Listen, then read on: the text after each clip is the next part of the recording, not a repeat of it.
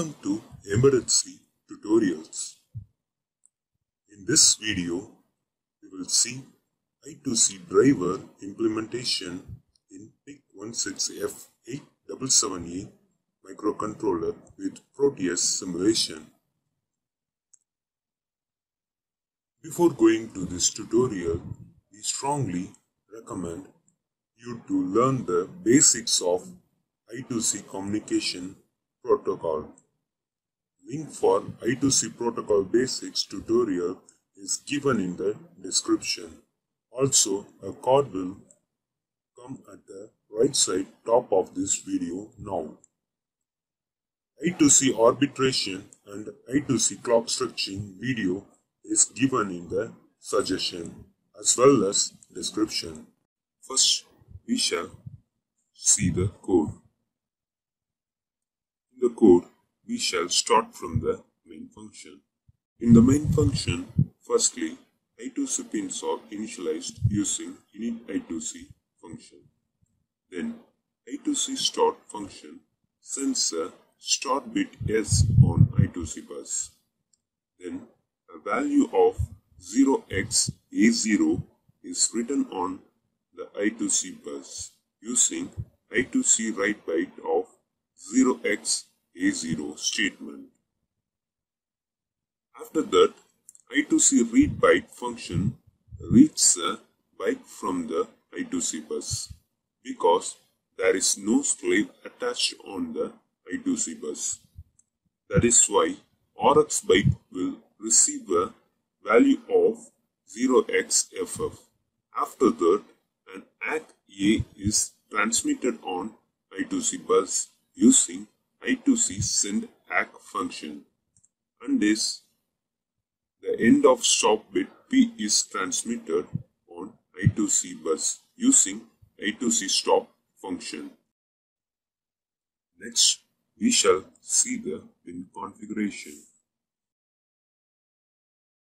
The code used to set different properties of I2C bus is defined here. Here, SDA pin is selected to be RC4 and SCK pin is selected to be RC3. You can't change these pins because internal I2C module in PIC16F877A uses these pins only. Also, I2C speed is defined to be 100 kbps. You can change the speed to your desired value. You can go up to a maximum of 400 kbps. Next, we shall move to init I2C function.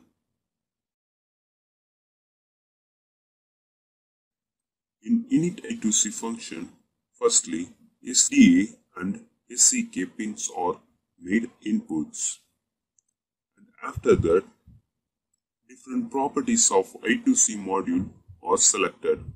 For example, I2C speed is selected by writing SSPADD register and using SSPCON register.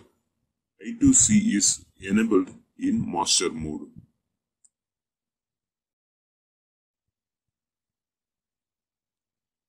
Next, we shall move to I2C start function. In I2C start function, SCN bit is set, which makes the internal I2C module to send a start bit on the I2C bus. Other functions like I2C stop are written in similar fashion. Next, we shall move to I2C write byte function. In this function, byte value is written in SSP buff register, which is then transmitted automatically by the built-in I2C module. The ACK or NAC received at the end of this byte transfer is received from the slave and returned from this function using return ACT statement. Next, we shall move to I2C read byte function. When RCEN bit is set, then 8 clock pulses are transmitted to the slave. Slave places the data on each clock pulse. This data value is saved in the SSP buff register. This register value is returned from the function in the end. Data is received in MSB first state.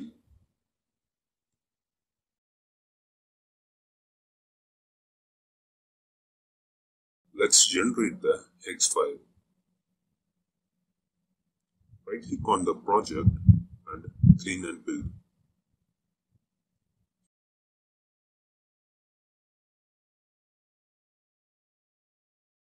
Here we can see the build successful statement. Also, we can get the path of the generated hex file.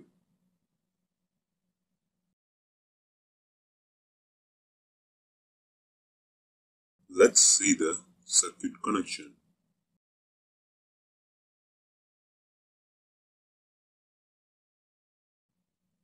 This is the circuit we are going to use in the Proteus symbol. This is the PIC16F877A microcontroller. And we have the 20 MHz crystal oscillator. Then we have the I2C debugger for our debugging purpose.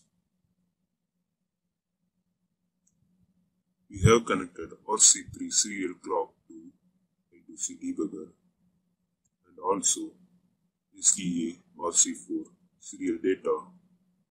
Let us start the Proteus simulation.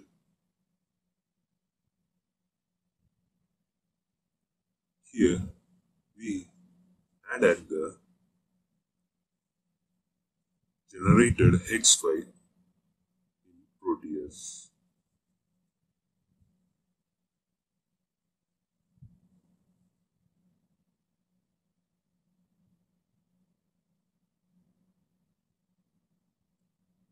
Then we can start the simulation.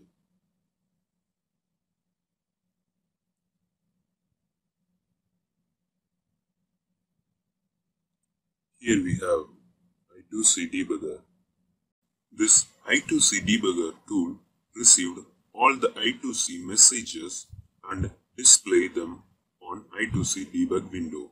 That is what we are seeing in here. Here, I2C debugger tool is telling us that first of all it received I2C start bit yes. Then a value of 0xA0 was received. After that, there was a NAC bit named as N in the debug window. After the NAC A value of 0xFF was there on I2C bus. After that, an ACK was there named as A in the debug window. And in the end, I2C stop bit named as P was received. Here, the I2C debugger is telling us that a pattern of S, A0, N, FF, A, P was received. But in our main function, we are sending only S, A0, FF, A, P. There is a NAC missing in the main function.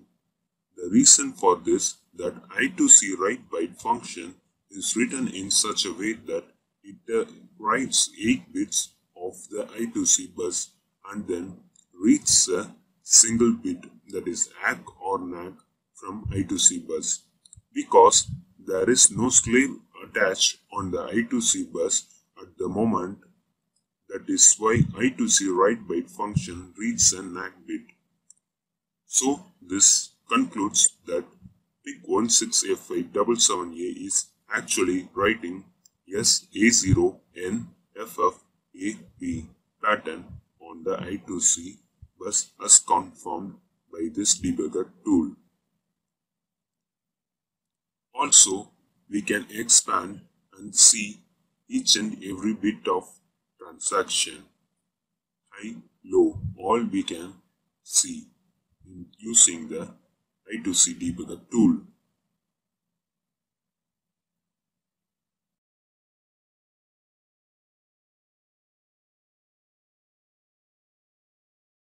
This is the end of I2C driver implementation in PIC16F877A microcontroller with Proteus simulation.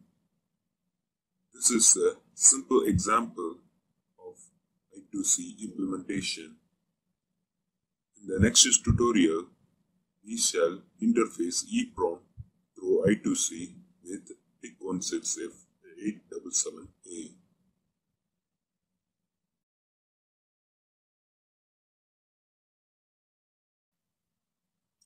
Thanks for watching this video. Don't forget to subscribe this channel. Thank you.